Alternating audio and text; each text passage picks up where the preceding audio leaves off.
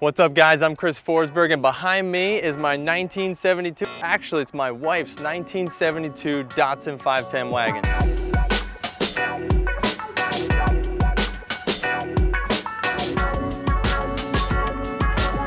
Today we're doing a bit of chassis restoration. A 45-year-old car is bound to have some rust, and if we're going to be going through an extensive build like this, we're not going to want to start with a chassis that has a bunch of holes in it. Cutting out all the rust that we could find in the front half of this 1972 Datsun. It's no fun task and it's no easy task either.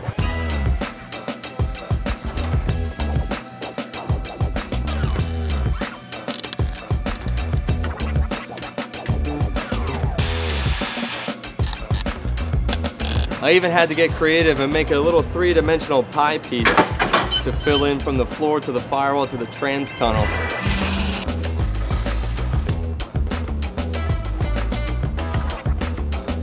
It's just a nice little piece that will be covered with carpet, never to be seen again.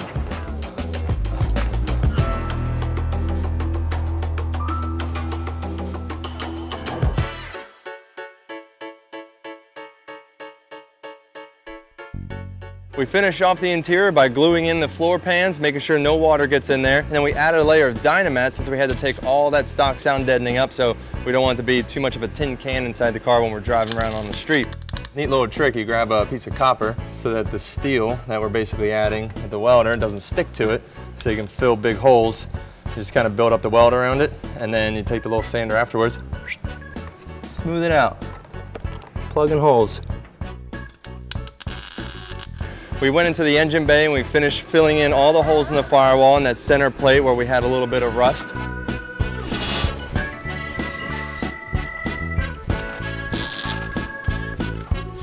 That's all smoothed out and polished up and ready for paint as well.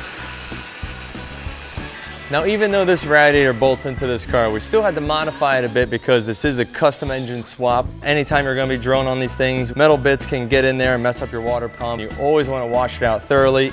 And Dylan actually whipped up this awesome little piece for the radiator where he added a -16 AM weld bung.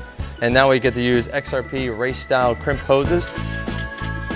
And lastly, we're making our fresh stainless steel brake lines. We're rerouting them so they're nice and clear of all the things in the engine bay, and they look a lot nicer than the factory ones. And we'll take those all back out before we go to paint and then reinstall after it comes back.